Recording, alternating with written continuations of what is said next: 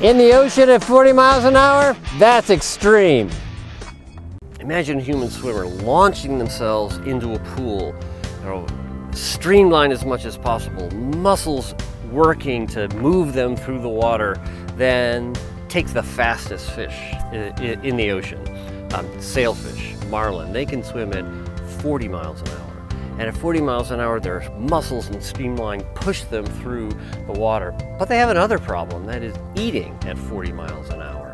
They actually can't think and see fast enough to eat at those speeds. So they've got heaters on their brains and in their eyes to heat them up so they work fast enough.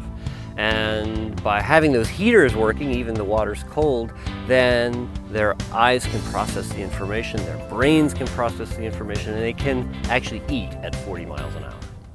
Can't find video of a fish swimming at 40 miles an hour, so if you really want to see what that's like, you have to get a little desperate. A big stuffed marlin on the roof of my car, driven down the road at 40 miles an hour, just to see what that's like.